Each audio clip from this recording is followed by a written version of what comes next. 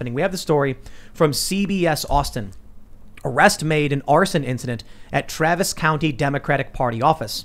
They say a Molotov cocktail was thrown inside the office and ignited during the early morning hours. So earlier I was wrong. I thought it didn't, but it did. The arson suspect was recorded on security cameras and a note was left at the scene. The Austin Fire Department says their arson investigators, along with the FBI, made the arrest.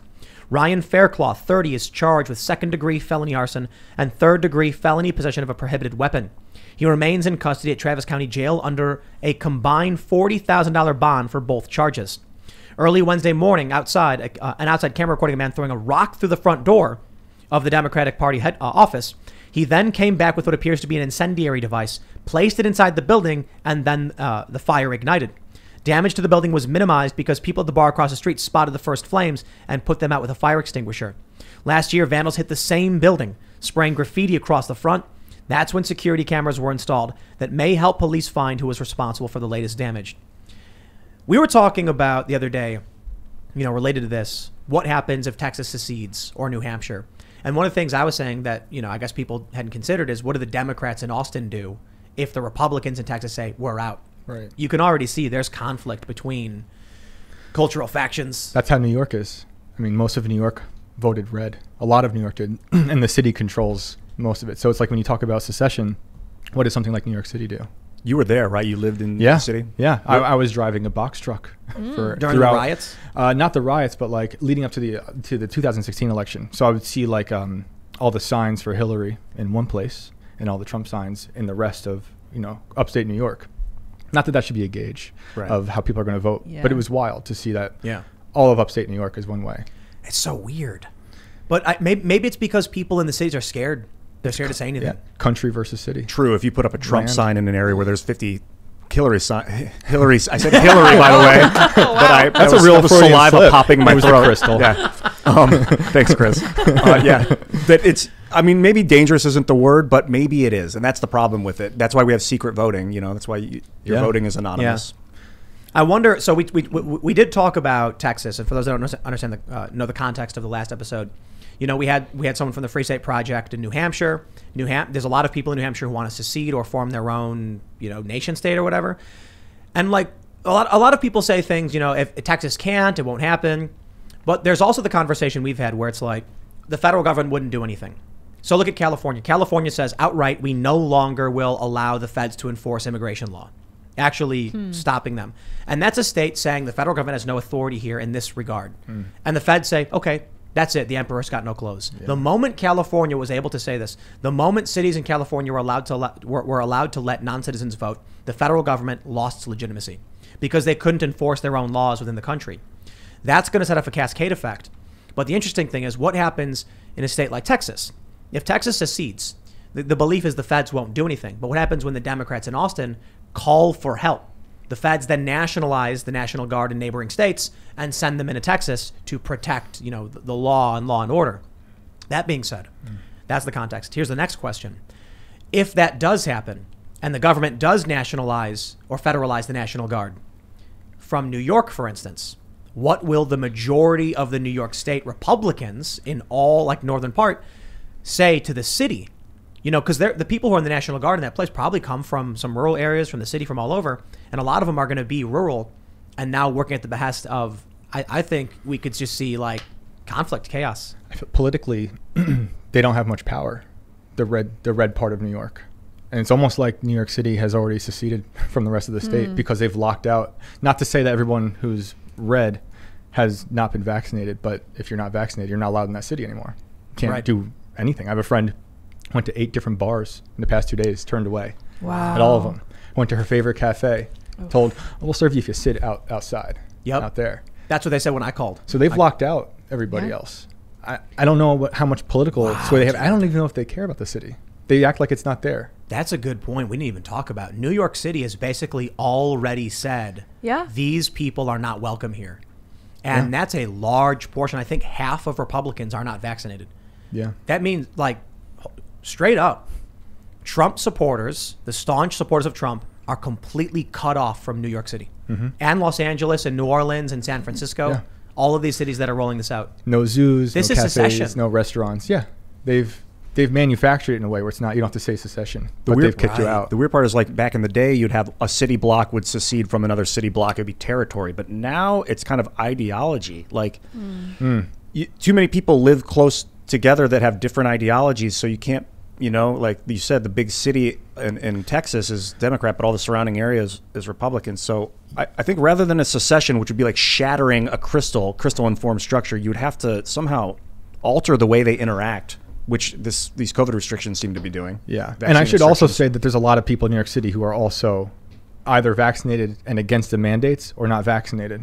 Doesn't mean they're red or blue, but they're fighting. Like, I know people who are working in sanitation who are fighting really hard to keep their jobs. You know, this is interesting. We didn't even consider this when having these conversations about secession, that there could be people whose secret intention is the breakup of the U.S., and they do it through laws they know are partisan that will result in a soft secession, meaning New York City has basically said MAGA not welcome. Yeah, I've been listening to Alex. Alex Jones did.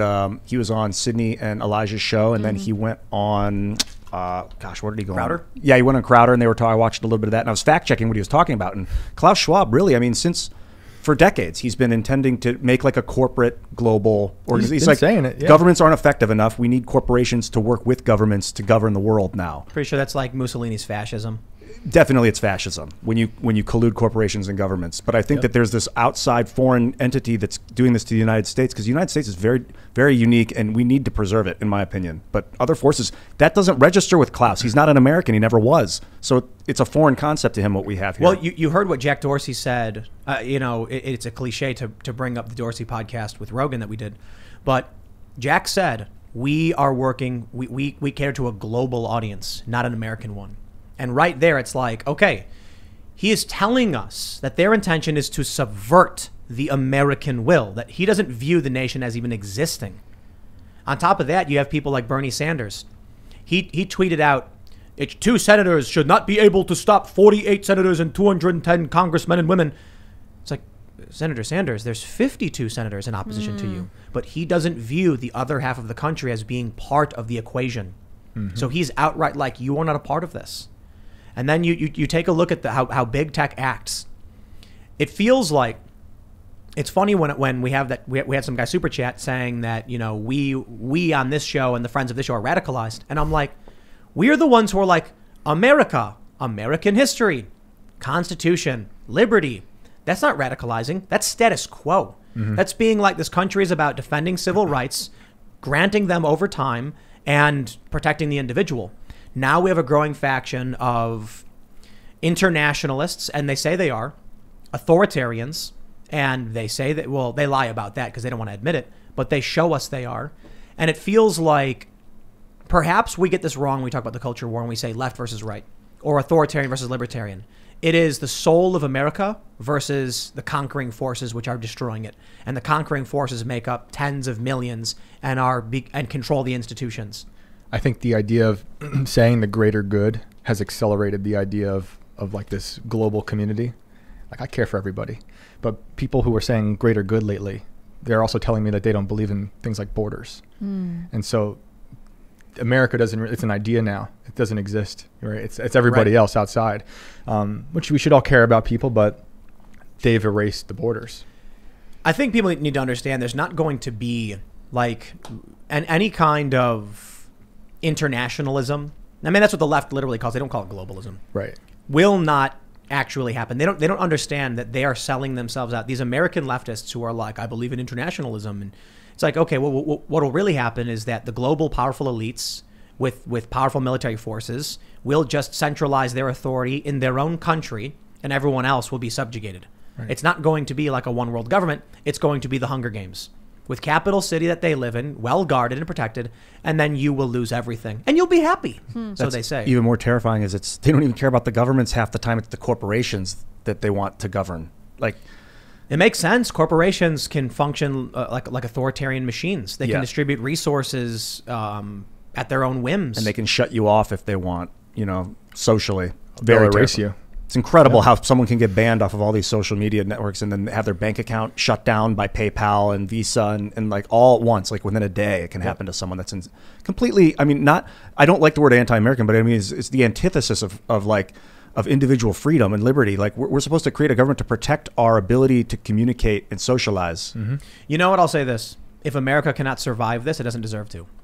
If America does not have the resolve, the strength, the will, and the fortitude to survive the authoritarianism that it's sweeping across this country, then it shouldn't. One thing that could happen is it could take over this thing, and then it's like we're under another corporate monarchy for the next X amount of years, and then there's another revolution, or we can resist it and avoid that tyranny. At what point do they start actually resisting?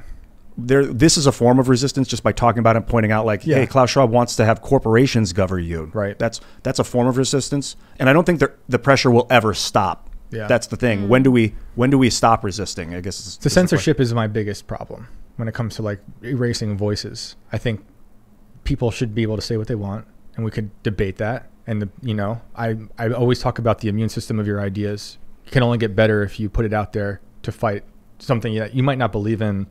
But you hear an idea, maybe makes your idea stronger, or you learn you were wrong, right? If you censor all these voices, you don't have that anymore. Then you're just in a corner, and you can only say one thing, and then ideas stop growing. Well, then the powerful elites can say what they want.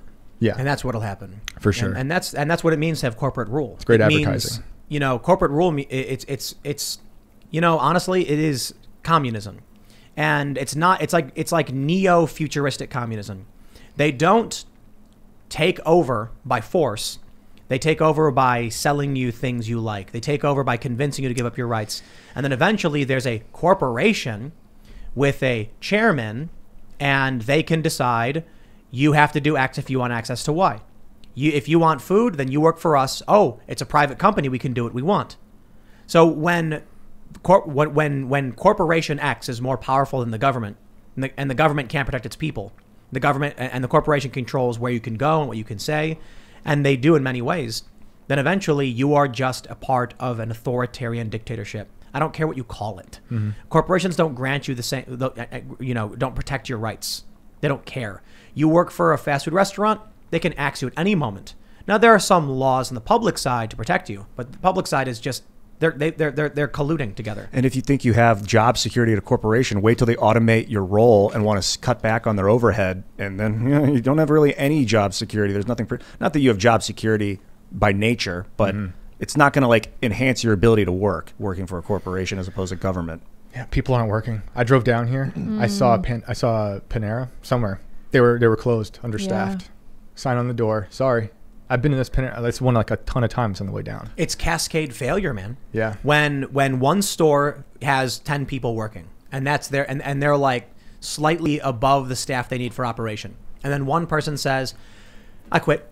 I don't want to do this anymore," or "I have to move. My family's moving because of COVID." Right. Now they're down to 9 people, and they're like, "Okay, now we're pushing it. Everyone's working a little bit more than they'd like to, but we can maintain this." And then someone goes, "I didn't sign up for this. I don't get paid enough. I quit." Now they're understaffed.